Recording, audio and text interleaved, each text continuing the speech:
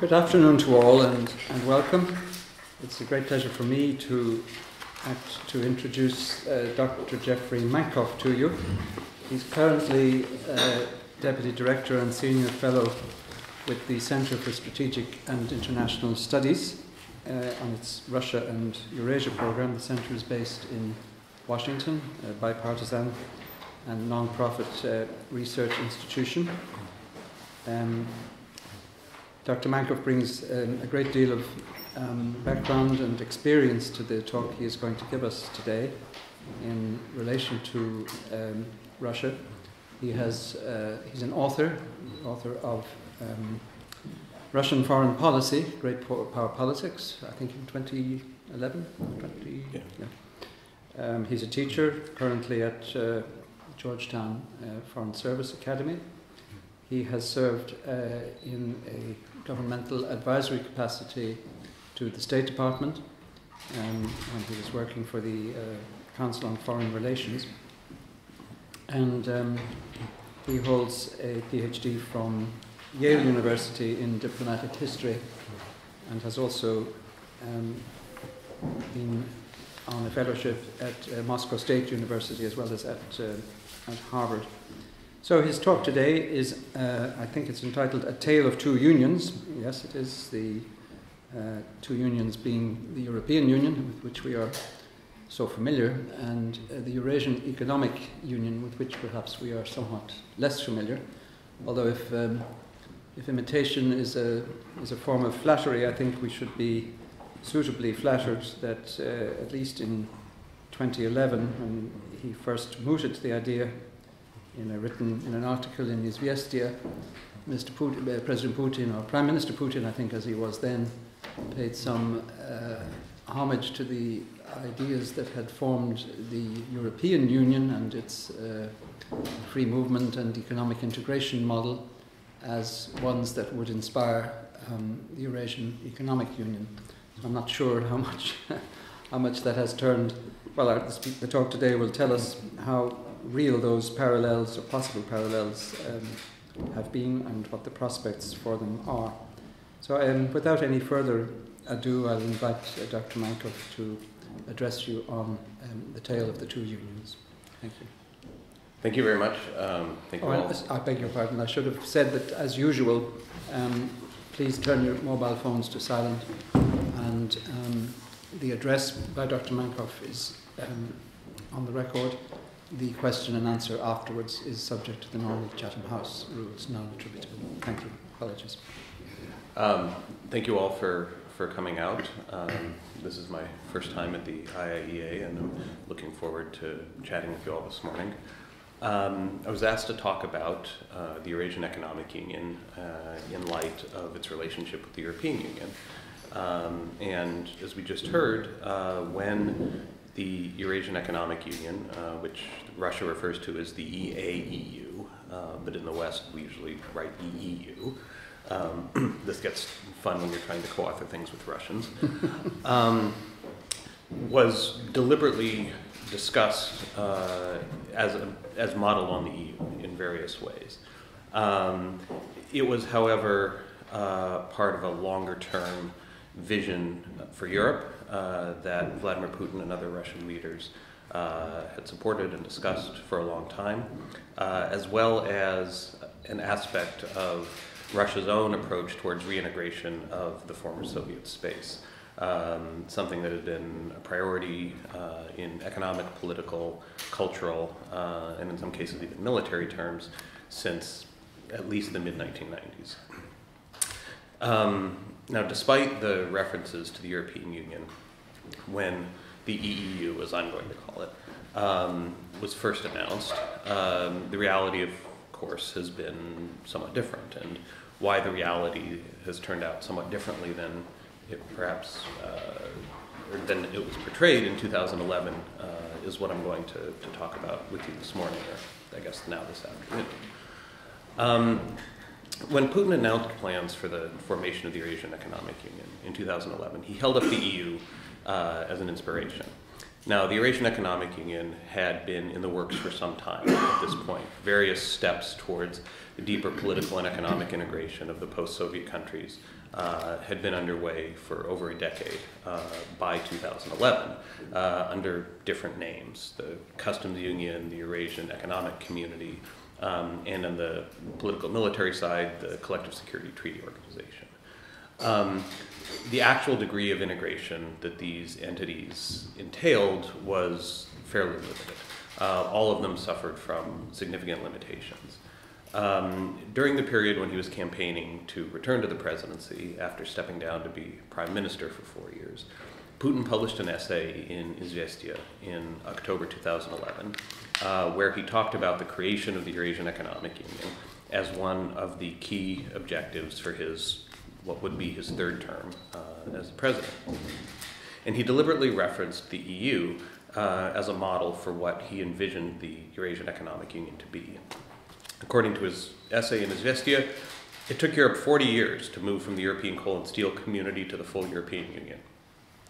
Here in Eurasia, the establishment of the customs union and the common economic space is proceeding at a much faster pace because we could draw on the experiences of the EU and other regional associations. We see their strengths and weaknesses, and this is our obvious advantage since it means we're in a position to avoid mistakes and unnecessary bureaucratic superstructures.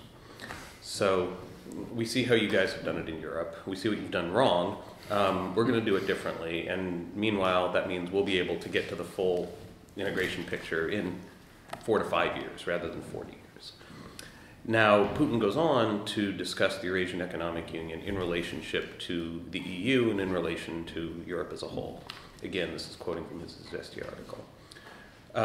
Russia and the EU agreed to form a common economic space and coordinate economic regulations without the establishment of supranational structures back in 2003. In line with this idea, we propose setting up a harmonized community of economies stretching from Lisbon to Vladivostok, a free trade zone, and even employing more sophisticated integration patterns. We also propose pursuing coordinated policies in industry, technology, the energy sector, education, science, and to eventually scrap visas. These proposals have not been left hanging in midair. Our European colleagues are discussing them as well. So if you were to take Putin at his word in 2011, his vision of the Eurasian Economic Union was as one piece of a wider pan-European Eurasian economic space, something stretching from Lisbon to Vladivostok. Now, this is a long-standing Russian objective. When the Soviet Union collapsed and transatlantic and intra-European integration proceeded, the biggest question, and a question that arguably still hasn't been answered, is where Russia fits. Where does Russia fit in this new institutional infrastructure? And Russian leaders and thinkers dating back to the 1990s have argued that over the longer term, the goal has to be to link Russia and Europe together. Now, whether the United States is involved is another question. But that some kind of pan-European and Eurasian structure needs to be built. And clearly, what had emerged in the years leading up to 2010, 2011 didn't look like that. And so Putin's elaboration of Eurasian Economic Union and his discussion of using the Eurasian Economic Union as one pillar for a Lisbon to Vladivostok economic association is very much in keeping with this long-standing Russian view of a reconnected, reunited Europe, one where the United States may or may not be involved. Now, the idea that the Eurasian Economic Union was going to be based on the EU made that rhetorical proposition seem a little bit more reasonable. Because if the EU and the EU are based on the same principles, the same historical experiences, in theory it should be easier to link them together. This idea of creating a single economic space on the basis of these two blocks seems more realistic. The problem is that, which Putin didn't discuss in his essay, is that there are major differences in the way that the two organizations are structured and how they work. As Putin hinted, the EU took 40 years. It was based on gradual institution building. It was based on consensus in democratic societies, with countries and populations having a say in the gradual steps towards integration. Moreover, the countries within the European Union are obviously different size in terms of their population and their economies, but there's not one country that has a preponderance of political or economic weight over the others. Germany, which is the largest economy in the EU, accounts for around a fifth of the EU's total GDP. In the Eurasian Economic Union, which includes Russia, Belarus, Kazakhstan, Kyrgyzstan, Tajikistan, and Armenia, Russia's GDP accounts for about 85% of the total. So there's much less balance, and it's much less clear that an organization like the Eurasian Economic Union would be able to respond equally and in a balanced way to the interests of all of its members. Moreover, of course, those other members, Armenia, Belarus, Kazakhstan, Kyrgyzstan, maybe Tajikistan, which hasn't joined yet, all of them were former, for lack of a better term, Russian colonies. They all have sought to construct their independence and their identities in contrast to their domination by Moscow during the period of the Soviet Union and in some cases the Russian Empire. And to a much greater extent than countries in Europe that came through the experience of the Second World War, are very jealous of their sovereignty, are very uncomfortable with the idea of ceding sovereignty to not only a supranational entity, but to a supranational entity controlled by the former imperial hegemon.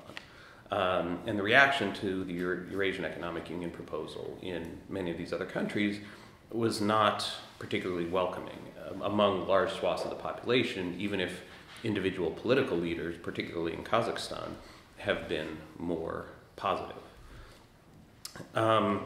For these smaller countries, the Eurasian Economic Union looked very much like an attempt to reassert Russian hegemony and to dominate their economies and to reorient their trade flows back towards Russia, away from one another and away from the outside world.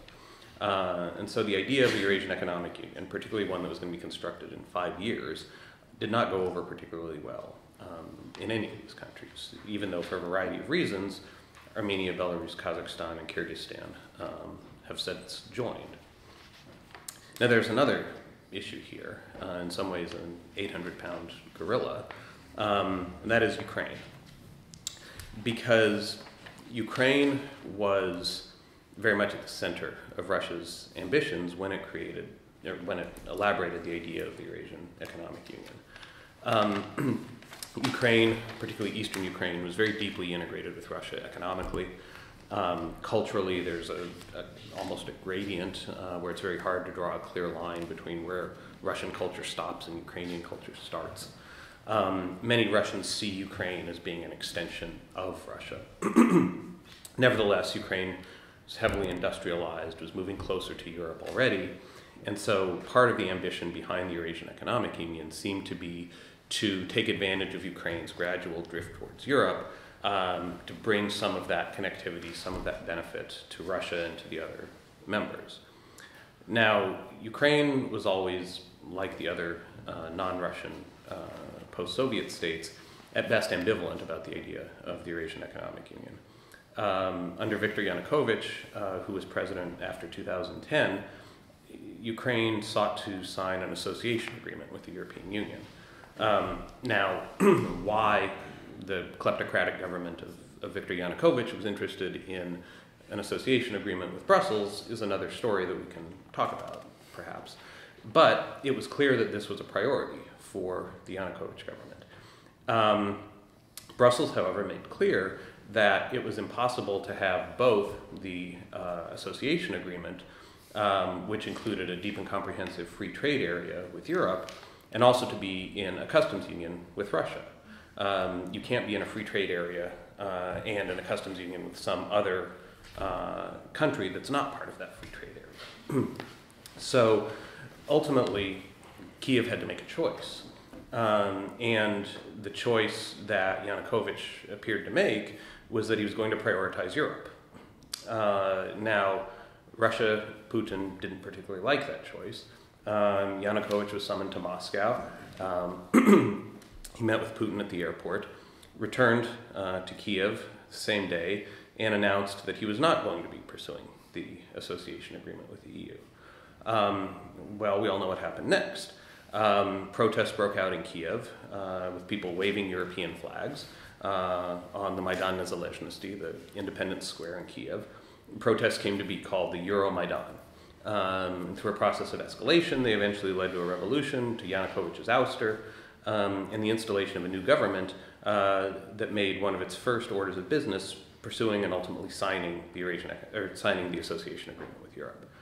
In doing that, the new government under Petro Poroshenko turned its back on the Eurasian Economic Union, and it also withdrew from the CIS, the Commonwealth of Independent States, that was sort of set up as the mechanism for facilitating a civilized divorce among the post-Soviet countries. War broke out subsequently as Russian troops seized Crimea, intervened in eastern Ukraine, a war that is still going on.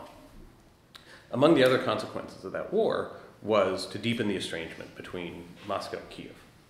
And not only between Moscow and Kiev, but between Russians and Ukrainians. If the gradient separating Russia from Ukraine has always been a gradient, the conflict forced more and more Ukrainians to take a stand on their identity, to identify themselves as Ukrainians in a way that meant declaring themselves something other than Russians. And so the border, the mental, the cultural, the political border between Moscow or between Russia and Ukraine has grown much harder since the outbreak of this conflict. And what that means is that it's increasingly unlikely that Ukraine is ever going to go back into the Russian fold, whether under Poroshenko or any other Ukrainian leader. So in a sense, there's an irony here. If Russia's vision in elaborating the idea of the Eurasian Economic Union was to link it to the EU,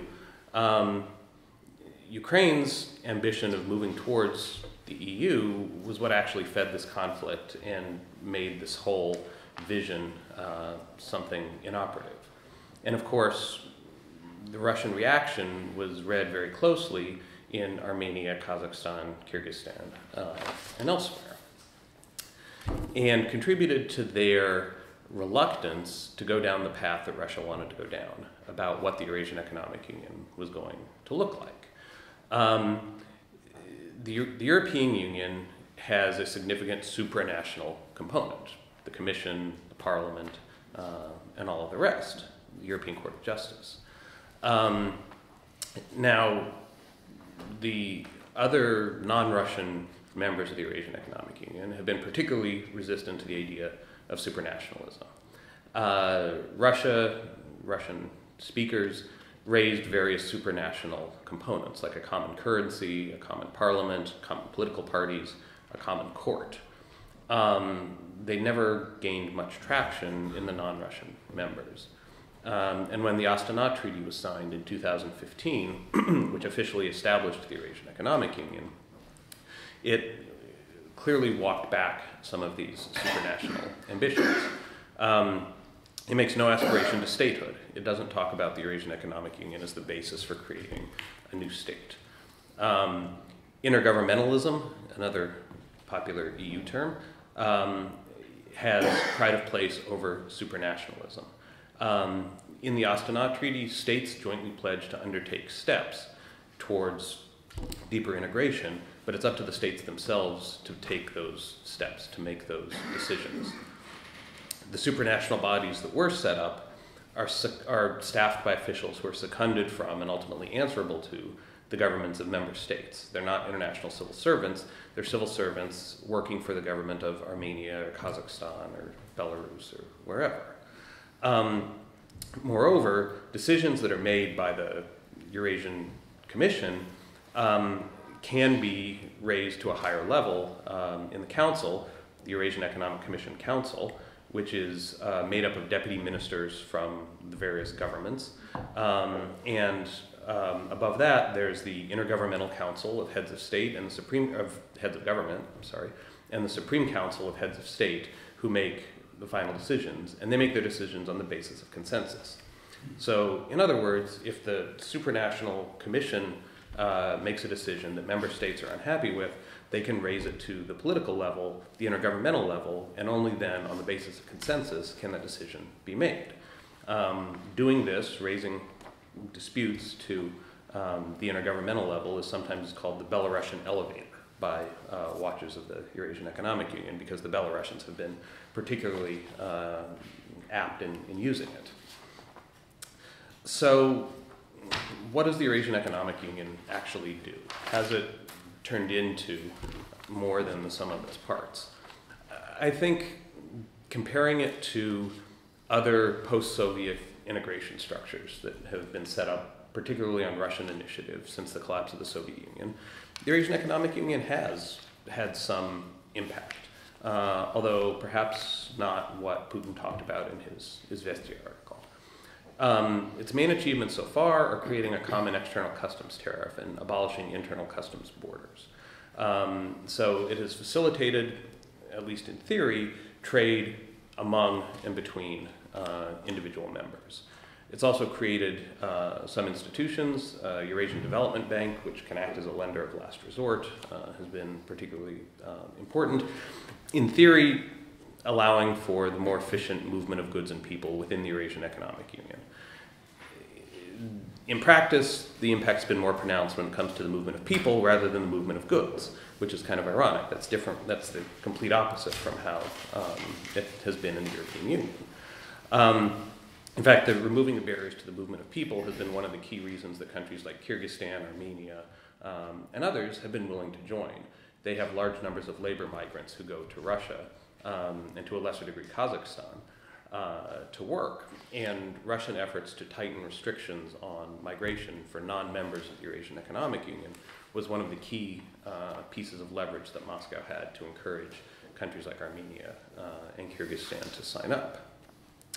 As far as trade, the volume of intra-EEU trade has gone up a little bit, but it's mostly hub and spoke, which is to say there isn't a whole lot more trade between Kyrgyzstan and Belarus than there was before the EEU came into existence. There's more trade between individual countries and Russia. So Russia still sits very much at the center of this organization. The EU has not restrained Russia's attempts to act independently outside the framework of the EEU when it sees it as being in its own interest to do that. And again, Ukraine is a good example. So Russia imposed sanctions not only on Ukraine, but on goods from the European Union in response to the EU sanctions over the war in Ukraine.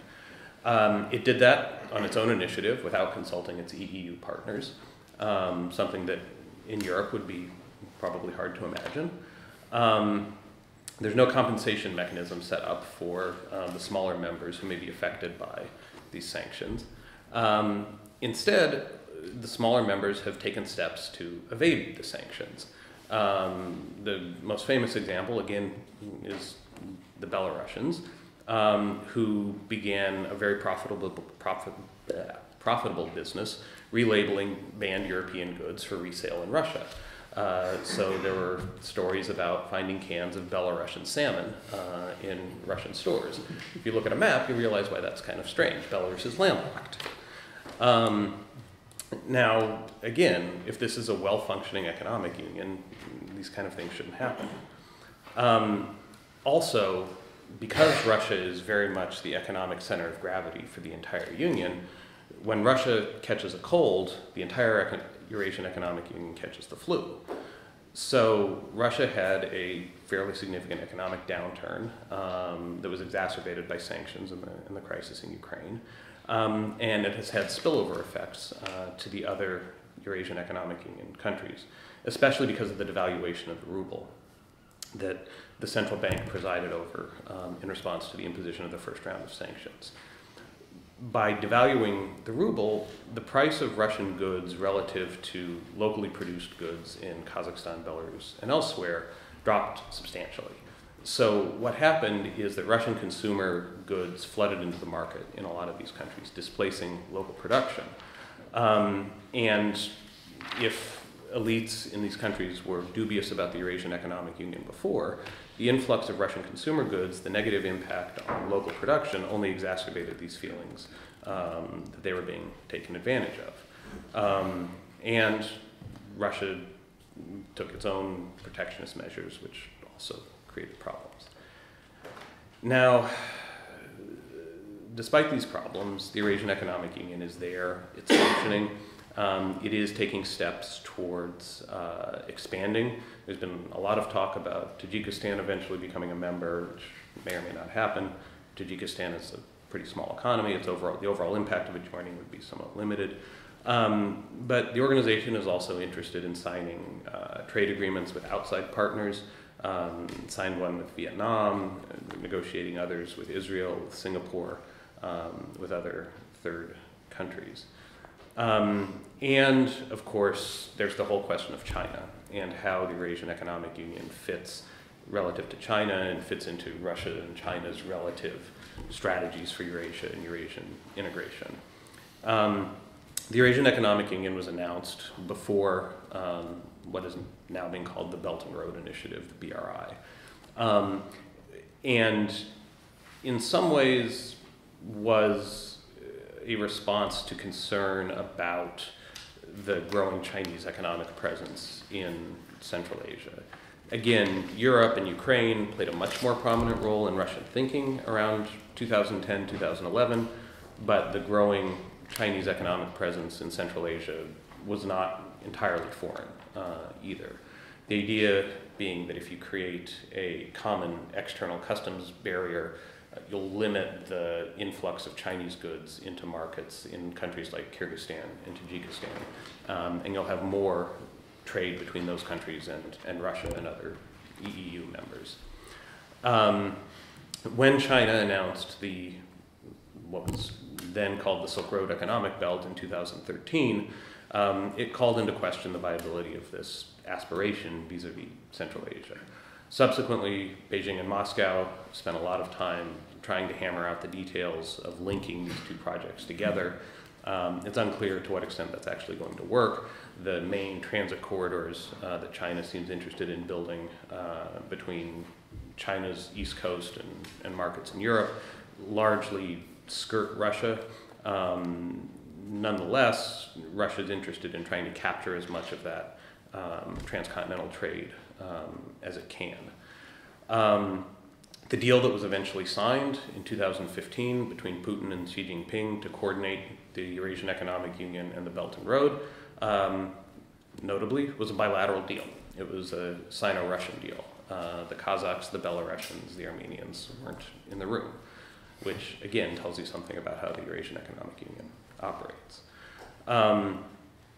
Russia hopes that at least by being inside the tent, it'll be able to shape the map of China's Belt and Road and to benefit from whatever expansion in trade and investment it brings about. And also that the prospect of plugging into the Belt and Road might make Eurasian Economic Union membership more attractive to other holdouts in the former Soviet Union, like Tajikistan, like Uzbekistan, and others. Whether that happens or not, we'll see. So the Eurasian Economic Union remains in flux. The overall plan for its development was derailed by the Ukraine conflict, by Russia's economic crisis, and by the unreality of the vision that Putin laid out in 2011. Nonetheless, it's there, it's functioning, it's having an impact on its members, which is more than one can say about a lot of other post-Soviet integration projects. It doesn't look very much like the EU. It's much more intergovernmental, it's much more top-down, it's much more focused on Russian goals and objectives rather than those of the other members. In the meantime, in part because of the Ukraine crisis, the relationship between Russia and the EU has changed as well. Much less does Russia look to the EU as a model for anything anymore. If anything, Russia's view of the EU has become more apocalyptic, and we've gotten used to talking about how Russia seeks to undermine the EU, how it seeks to promote anti-EU parties, organizations, and candidates in member states. So the idea of partnering up with the EU seems even more illusory now than it did a couple of years ago. Russia thinks that the EU is in crisis, that it doesn't have to worry about what the EU is doing, maybe that it'll fall apart. So as a result, much less interest in this idea of linking. Whether you share that analysis or not, and I'm not a specialist on the EU, so I'm not going to say anything more about it, it's clear that the EU and the Eurasian Economic Union are in periods of flux. The relationships among member states are changing, the functioning of the organizations themselves are changing. So even though we haven't seen much in terms of linking these organizations together or of them talking to one another or learning from one another, I think whether they do so in the future is very much an open question, and one that's going to depend on the way that the political winds blow, both in Moscow and in Brussels and in much of the space in between. Thanks. Thank you very much indeed.